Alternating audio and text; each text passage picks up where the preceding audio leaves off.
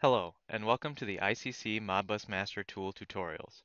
In this tutorial, I'm going to show you how to upload registers from a Modbus device and what you can do after you've uploaded these values.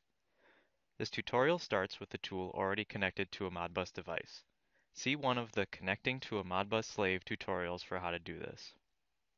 First, we need to select the register set we want to upload.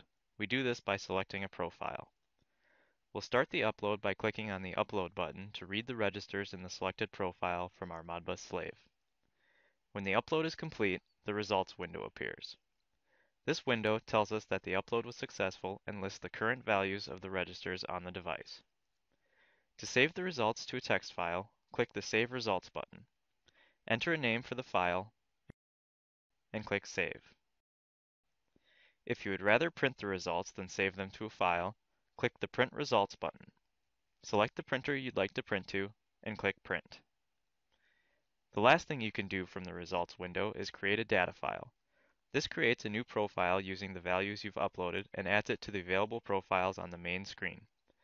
This option is useful if you want to copy registers from one device to another.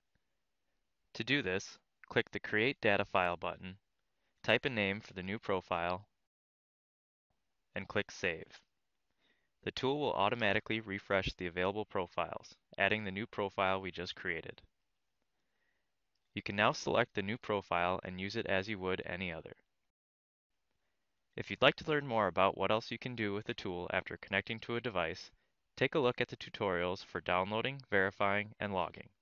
Thanks for watching.